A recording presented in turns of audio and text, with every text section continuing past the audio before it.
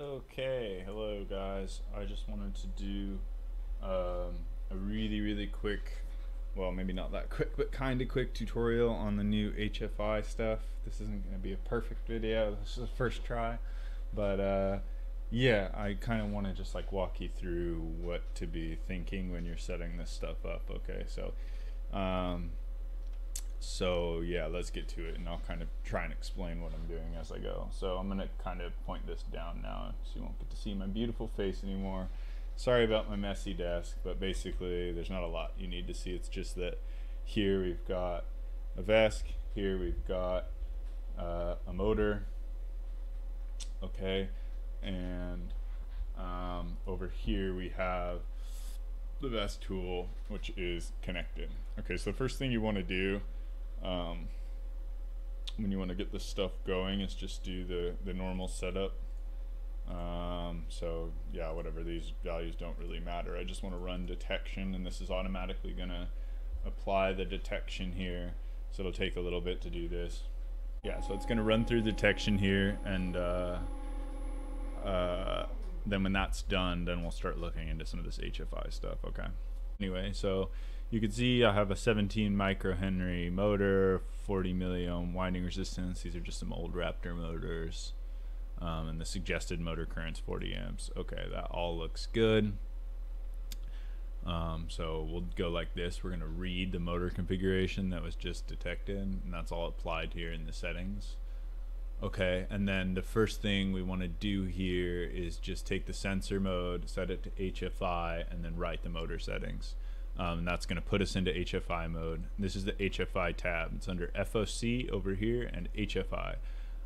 So HFI samples, don't touch this number. Leave it at 16. It just works best there.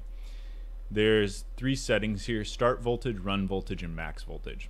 So start voltage, basically right just for just a moment, HFI runs at a higher voltage to detect like where the motor is to begin with, and then afterwards it switches into a secondary mode at a lower voltage that will be much quieter. So the more voltage you put here, the louder HFI is going to run. And not only is it louder, that noise is also a vibration, which is wasting energy and possibly generating heat in your motor. So what you want to find is kind of that level, like the lowest amount of voltage you can get away with and still get stable performance out of HFI. So the first thing we're going to do is we're going to go into the terminal, because a lot of these commands aren't initialized yet, and we're going to measure the inductance. So this is measure inductance, and then this is a duty cycle. So it's on a scale from 0 to 1. I'm doing 0.2, which is 20%. So I'm going to measure the inductance, and then you're going to get these numbers here. You don't really need to worry too much about these numbers. So, and then the other thing to note here is that I have an inductance, a measured inductance of 15 microhenry, and then this LDLQ difference, basically that's kind of the, as the motor spins, the inductance value changes, and that's what we're using. That's what HFI uses to locate where the motor is when you're at zero velocity. And so the bigger this difference is, the better it is for HFI. And the best way to look at this number is in comparison to what your total is. So if you look at this motor that I'm using here, you can see we have maybe 15% of the total inductance changes as the motor spins. So it's not a lot, but it's probably enough for HFI to work. If you get down to something like 5% of the total inductance or something, HFI might not be working so well. So the first thing we want to do now is we're going to go over here, we're going to go in here, and we're going to hit that's it right there, FOC plot HFI enable, and we want the DFT plot. So FOCH, and then we want to put a 1 at the end here. Okay, so you click this, right, and now we're going to go over here into real-time data, and we're going to click the experiment tab. Okay, and so that is going to show us this whole stuff. Okay, the first thing we want to do is unclick 3 through 6. So we only care about this one, the first plot and the second plot. The first plot is the phase that the HFI is estimating, and the second phase is this phase bin 2. Basically that there's two values, like I said. There's a start value and then a value once it's running. The red plot is going to be like what it sees when it's first starting, and it's using this measurement that's less accurate at low amplitude but more consistent. And so you want to run at high amplitude to get this first red measurement, and then it's going to switch over to the blue measurement and decrease amplitude once it's running, okay? So the easiest way to get HFI to start plotting is just to have the motor brake. So we're already in HFI mode right now, and you can see if we just hit the brakes. Oh yeah, we want to unclick lines and click these dots up here, by the way, because it just makes it easier to see. And now you can see, sorry about the incredibly loud and annoying noise, but you can see that I'm plotting my motor phase. So I'm here spinning the motor, and then I'm here spinning the motor, and then up on the screen you can see that this blue line is the motor phase. Sorry if that's super loud, by the way. Okay, but I'm gonna stop this because it's annoying. So this blue line is the motor phase, and then the red would be like the initial detection, so to speak. So you can see that the blue is tracking well and the red is just all over the place. And the reason for that is, as I said, the amplitude's quite low. So we were basically right there, we were running, right? And we were running at this run voltage, which is 4 volts. Okay, and at 4 volts, if we look at our plot, you can see that this red thing is very terrible. So the first thing we want to find is what is the minimum voltage that would allow us to see something good from the red, right? So to see something accurate with the red measurement. So let's decrease all of these to 8 volts. Okay, so right now it doesn't matter what's happening. Whenever HFI is running, it's running at 8 volts because these are the 3 points that are possible. So let's write this, and now when we go back, it's going to be even louder when we brake, so I won't keep it for too long. Okay, and you can see that our red is still not dialed in. So we want to come back here and let's increase that. Let's try something like 12 volts and see what happens then, okay? So let's write these motor settings, and then we'll go back to real-time data and let's brake again. Now it's quite loud. You can see that slowly our red is starting to dial in on what our true motor position is. And you want to spin this around too, because it gets a little different depending on where you are in rotation. So let's spin it a bit.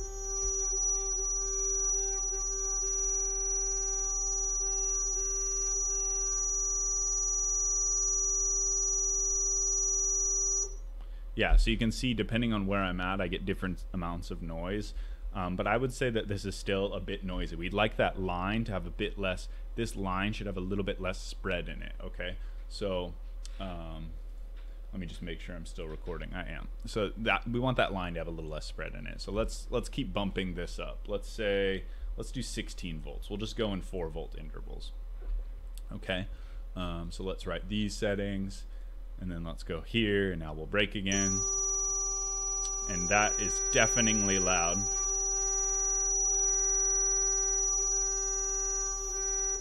But I would say probably 16 volts looks pretty good. That red line's pretty tight, but let's just see what happens if we go to 20. And by the way, when you're doing this, do not leave this running forever, because it will start to heat up your motor. There's current vibrating in your motor, and it is burning energy. So you don't want this to run at 20 volts or whatever volts you pick endlessly. And when you're doing this, start low and work your way up. And as soon as you hit it dialed in, stop, okay? Okay, let's go back to real-time data, and then let's brake again.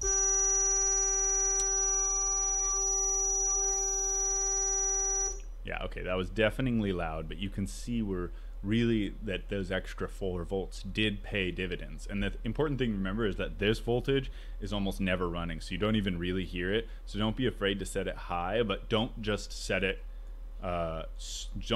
arbitrarily high, because other funny stuff will start happening. So you don't want to set it higher than you need. So do this, step it up slowly, and then figure out what you need. And then once you have it, this voltage that we just found out is the start voltage. So leave that at 20 volts. Perfect. Okay, next up is the run voltage. Okay, so this is the voltage that is used when you are just not putting any motor amps in and just sitting still. So basically the HFI scales from your max motor amps to 0. So it'll start at 2 volts and then it will end at whatever this max voltage is. For now, we just want to see what the minimum voltage is required to kind of see what's going on if no other current in the motor is being applied. Okay, so let's write 2 volts. Let's see what that looks like, okay, in the real-time data. So you can see here at 20 volts, the blue signal, which is so let's get rid of this red. We don't need to see it anymore. We don't care. It's just noise. So now we can do this, and you can see that at 2 volts, it's kind of working, right? Like you can kind of see the phase, but it's not really looking that good. Now let's do something else. This is mounted to the table. Please don't do this on a motor that's floating, but I'm going to apply a current. Okay, and the best way to do that is to hit this mouse key buttons. That way it's quick and easy to release if you need to apply current. So now I'm hovering over the arrow keys on my keyboard. You maybe can't quite see, but if you hit the up and down arrows, that applies a current. If you hit the right and left arrows, that applies a duty cycle. So only use the up and down arrows for this. Okay, but so this is going to apply 3 amps, and we can feel that you know, it's jerking all over the place. It doesn't really feel consistent. That's not really working very good. It's a bit noisy.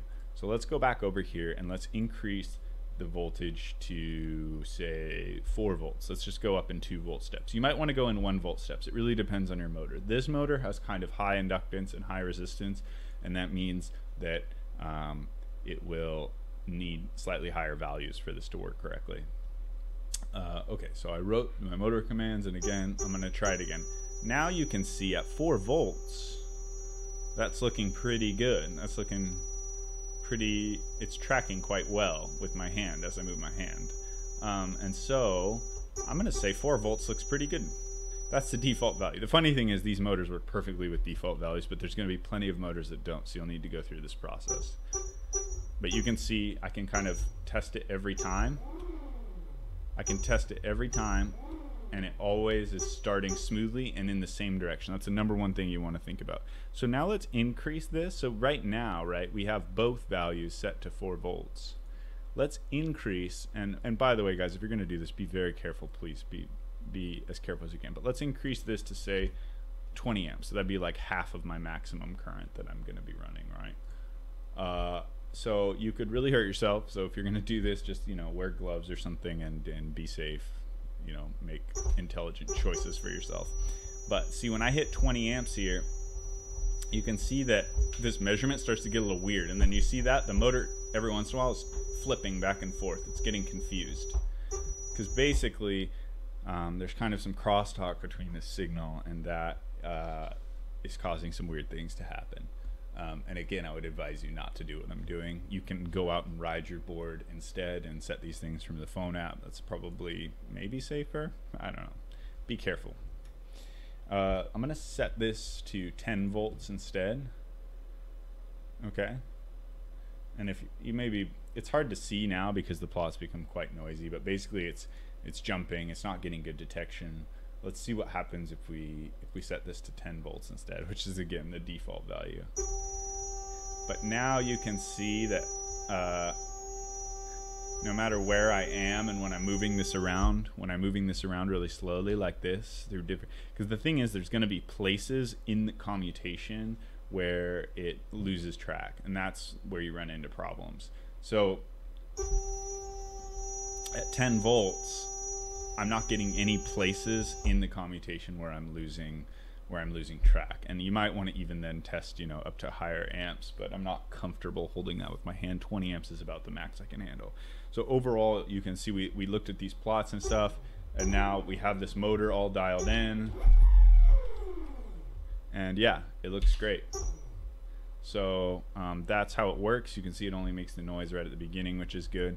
Right now, this HFI sounds a lot louder than it sounds like on a skateboard because it's mounted to a resonant board on a desk, which is also resonant. So the whole thing is buzzing like crazy, and these motors in particular are loud. So yeah, but it's pretty cool. So yeah, thank you for you know, watching my shitty video, and I hope that this helps somebody, and hopefully soon we will have a wizard developed that will just like do this stuff automatically. But for now, you get to enjoy and learn a little bit maybe. Okay, thanks.